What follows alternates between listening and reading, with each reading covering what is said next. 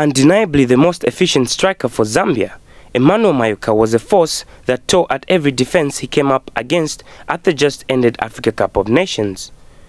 Netting 3 goals in 450 minutes of football, Mayuka found the back of the net against Senegal, Libya, and as a substitute getting the winning goal against the Black Stars of Ghana to eliminate their hopes of a spot in the final of the tournament.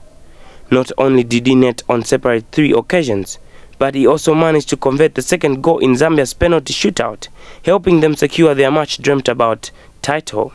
It always feels great, to score goals, for your country, because it's not easy, and at such a big tournament like the Africa Cup of Nations. And I'm glad that I'm part of the team that won it, and I'm really happy for me and for Zambia as well.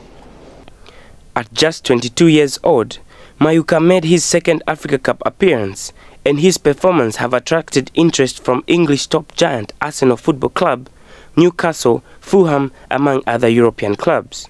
Mayuka has been left surprised by the reports linking him to the top clubs. I didn't know that.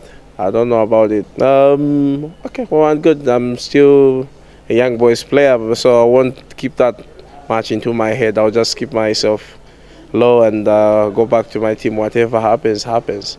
A good showing at the Africa Cup of Nations has seen his stock rise to not less than 50 billion kwacha.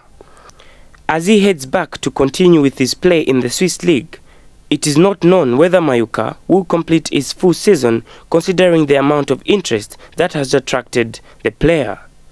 Mike Mwanga, Movie TV Sports in Lusaka.